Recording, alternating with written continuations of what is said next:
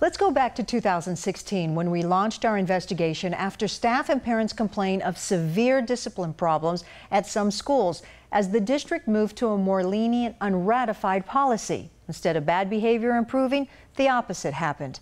When Superintendent Gabriel Trujillo took over, he ordered staff to overhaul the Code of Conduct, which the board recently approved. We wanted to know, is the district on the right track? We asked a student and teacher once in the thick of the discipline disorder. Assaults on students and teachers in hallways and classrooms caught on camera or documented in district reports. In a tell-all interview in 2016, a former Booth-Fickett principal revealed the district downplayed or underreported serious discipline issues in the name of incident reduction, and district documents supported the claims. Teachers complained of rampant disrespect and defiance that impacted student learning at many schools. Veteran teacher Yolanda Sotelo, along with colleagues, came forward with chronic issues of tardies and absences. She reviewed the new Code of Conduct, designed to be easier to read. Overall, good start?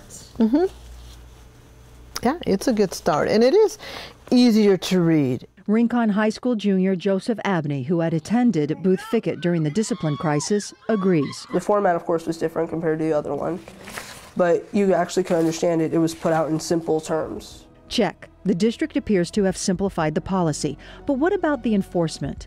Sotelo says the lenient practices had made it hard for teachers to manage disruptive behavior that impeded learning in the classrooms. One of the things that they did add was when a student is disruptive, they can be asked to leave the classroom immediately. That's a good step with this document.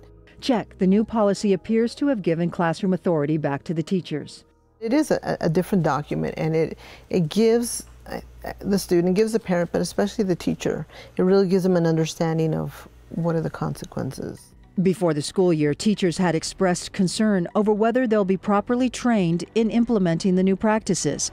TUSD tells us the district held administration and teacher sessions that lasted 45 or 60 minutes. And the district is encouraging schools to conduct 2 parent sessions per year and 1 student session, usually a school assembly or in-class reviews.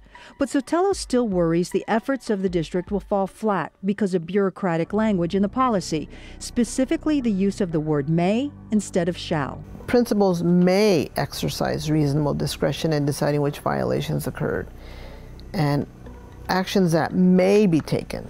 Will they use that as an excuse not to?